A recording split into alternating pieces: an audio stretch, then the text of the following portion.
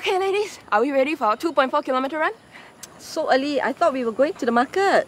I was awake anyway. I was out clubbing, came straight here.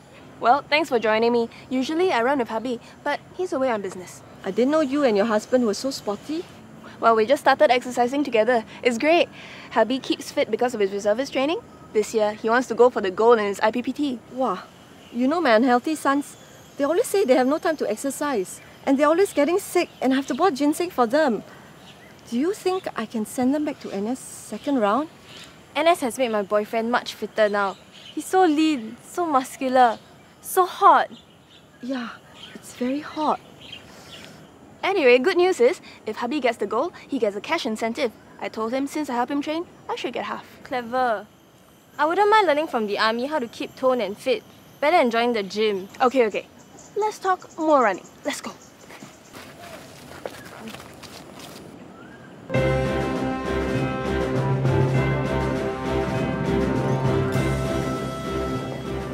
Hi ladies! Hi! Welcome to Katep Fitness Conditioning Center. So as you can see over here, it's our electronic IPPT system, right, for the NS men to take their IPPT. It's fully electronic and it's fully automatic for them to use. So what exactly is IPPT? Is it like the physical fitness test we take in school?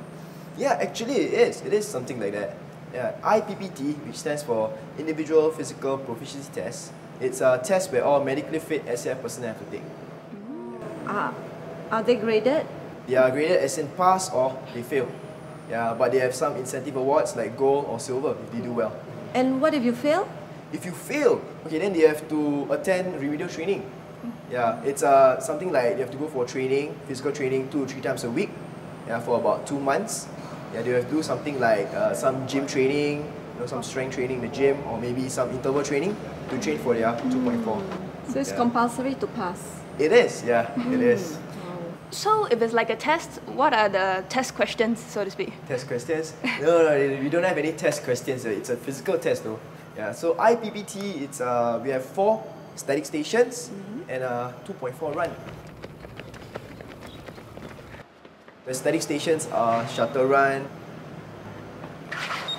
sit-ups, we test our core muscles, and a standing broad jump to jump, and finally our chin-up. We have to do our something like the one we do in schools. Yeah. So how often do you have to take the test? Is it like every month, every year, or? For NSFs and regulars, right, which are currently serving now, they'll do it once every work year. But for those NS men, they'll do it from birthday to birthday, again, once a year. Okay.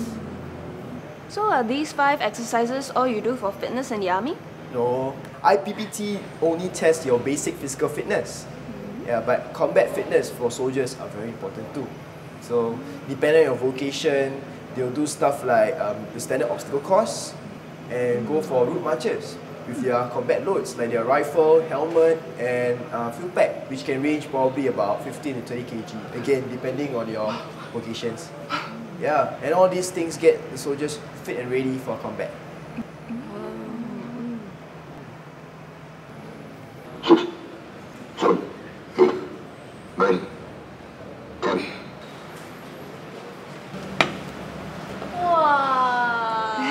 I was just testing it out.